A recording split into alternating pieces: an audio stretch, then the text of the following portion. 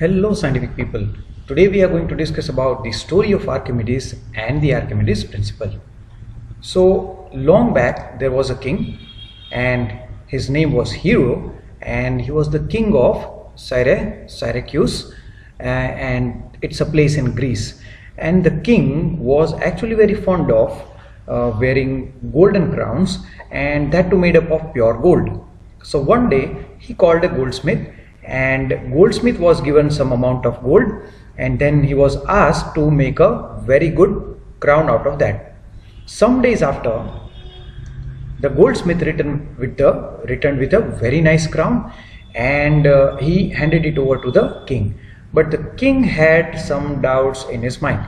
He thought that the goldsmith might have taken some amount of gold and he might have added something else.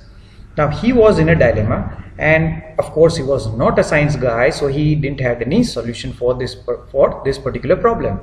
So he called one of the famous mathematician and physicist of that time, and he was of course the Archimedes. And Archimedes was given some time that you are supposed to find out whether this particular crown is made up of pure gold or not, but the condition is you cannot scratch it, you cannot break it. Now Archimedes was definitely a science guy, but he was also under confusion that what shall I do in order to get to my answer. And anyhow, in the olden days what used to happen was the kings were if you don't follow the king's order, they will cut off your heads. So Archimedes was in a dilemma what to do. Many days passed and he was about to meet his deadline. One fine day, while he was going to take bath in a bathtub, when he went inside the bathtub, he found that some of the water, that was of course equal to the volume of his submerged body, that went out. So he got some idea from here, and he started shouting "Eureka, Eureka, Eureka!" and he started running on the street naked, and he directly went to the king. Eureka means discovery in Greek language, and he ran through the streets naked without any kind of clothes, and finally he went to the king, and the king said that okay, I can understand your passion, and you must actually go home and get dressed and come back again. So here was Archimedes again in front of the king, and he said that before I show you what is my answer, I need a beam balance. So the king gave him a beam balance. So here it is.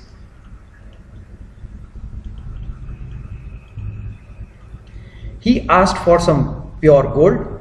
He was given that. This was the crown of the king, and we are supposed to see what is inside this crown, right? Whether it's a pure gold or not, that Archimedes has to figure it out. Archimedes asked for a big container with some water. Of course, we may actually change the story by a bit, and suppose the initial level of water till here in this container is V1, and say for example V1 ml, or we can also write down V1 centimeter cube, because 1 ml is equal to 1 centimeter cube.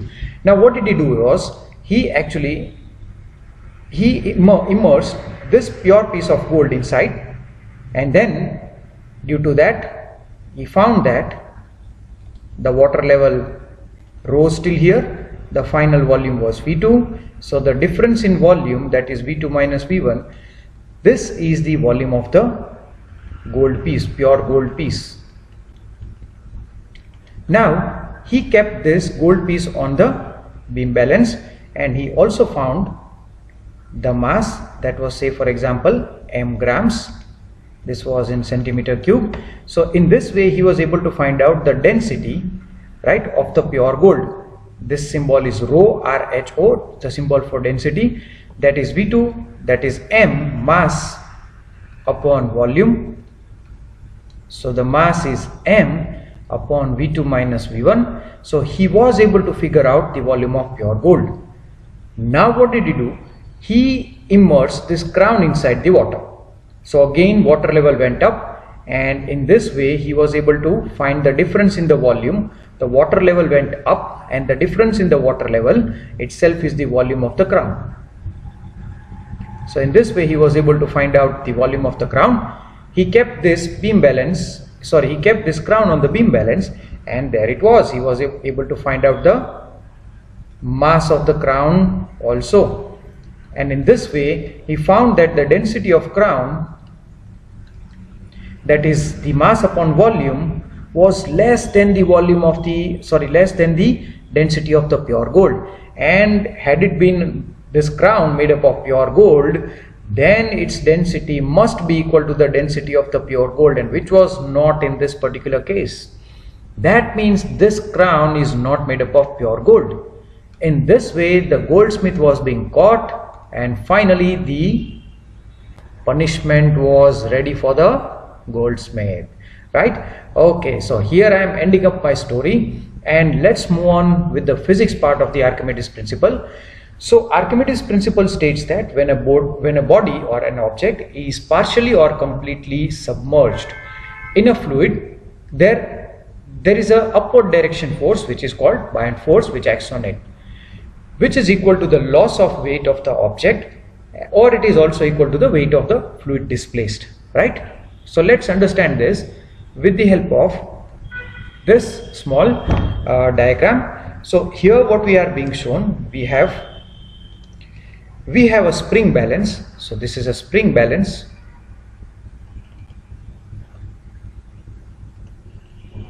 Spring balance measures weight, not the mass, right? And the SI unit of weight is Newton. So over here, when you are measuring, suppose this is a stone, and this stone, its weight I am measuring in the air, and the weight of the stone is 4 Newton. So the weight of the stone in air is how much? 4 Newtons. Now the whole stone, this is actually a Eureka can. You can understand that I cannot fill the water above this one because it is going to overflow. Now what am I going to do is, I am going to keep an empty container and I am going to put it over a digital beam balance, right?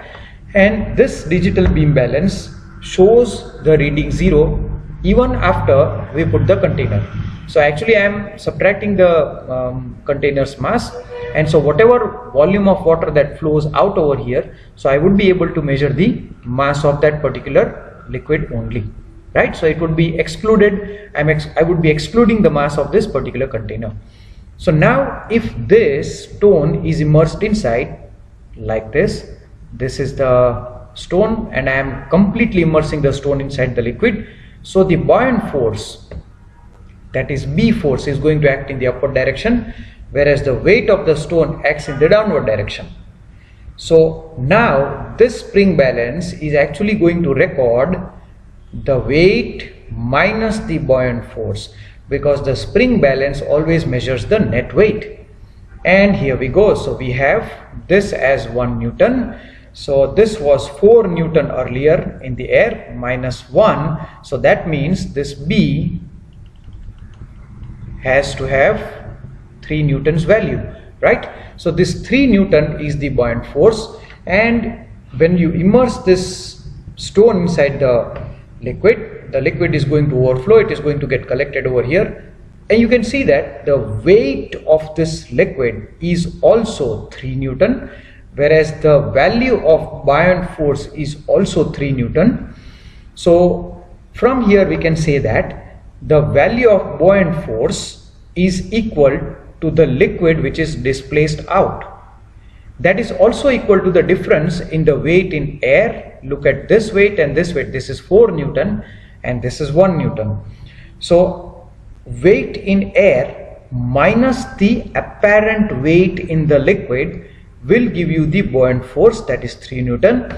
That is also equal to the weight of the liquid displaced. This liquid which is going to flow out, its weight is also going to be equal to buoyant force, but the volume of this liquid will be equal to the volume of this particular stone, right? That we all know. So suppose the volume of the stone is Vs.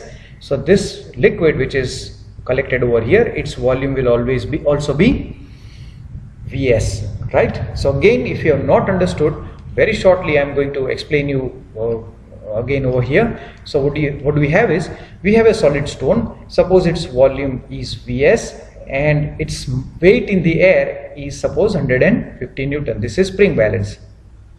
Weight in air is 150 Newton. The moment I completely immerse this inside the liquid, suppose the liquid is filled till here, till here. Now this is completely immersed inside the liquid. So the liquid is going to get collected over here. This liquid will also have volume Vs, but due to the buoyant force in the upward direction B, we can see that the weight of this particular stone in the water has reduced. So the weight over here is suppose W, or weight in water. This weight in water is 100 Newton. So 150 Newton was the force in the downward direction, 150 Newton, right? And that means the buoyant force should be 50 Newtons in the upward direction.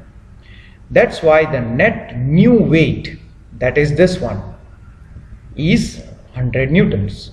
So spring balance always measures the resultant weight, and you can see that the resultant weight has decreased inside the water due to the upward buoyant force, which is equal to 50 Newton, and this liquid which is collected over here, or the water which is collected over here, its weight of the water displaced out, weight of the water displaced is again found to be 50 Newtons.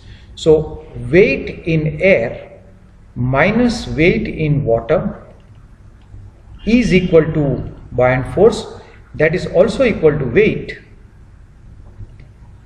of water displaced out. That is this one, 50 Newton, right? Weight in air minus the weight in water. This part is also called the loss of weight. So loss of weight, that is this minus this, that is equal to buoyant force, that is equal to the weight of the liquid displaced, right guys? So this one is the what do you call, the Archimedes principle. And see, if you want to find out the formula for buoyant force B, that is equal to weight of the water displaced. So that is equal to weight of the water displaced. Weight of the water displaced is equal to mass of water displaced multiplied by acceleration due to gravity.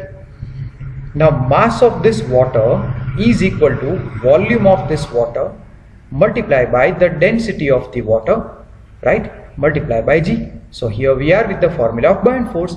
Why I have written Vs? Because the volume of the stone itself is the volume of the water displaced. See, I am interested in finding the weight of this part, because this weight is the buoyant force. So this weight is equal to the mass of this liquid, that is equal to volume into density into G. So this is the formula for buoyant force. So buoyant force actually depends upon how much volume of the substance is submerged. So if the complete substance is submerged inside the liquid, then the buoyant force will be maximum, and if very little part of the body is submerged inside, then the buoyant force will be minimum. So the buoyant force acting on the body depends upon how much volume of the substance is immersed inside, as well as it also depends upon the density of the liquid. G we consider it as constant, and more denser the liquid, more would be the buoyant force. Of course, buoyant force is a force, its SI unit would be Newton, and it is a vector quantity because it's a force. Right guys, so hopefully you have enjoyed the explanation. Do subscribe to my channel if you have not done so, and under any confusion, if you have any doubts, do ask me in the comment section. Thank you for watching the video guys.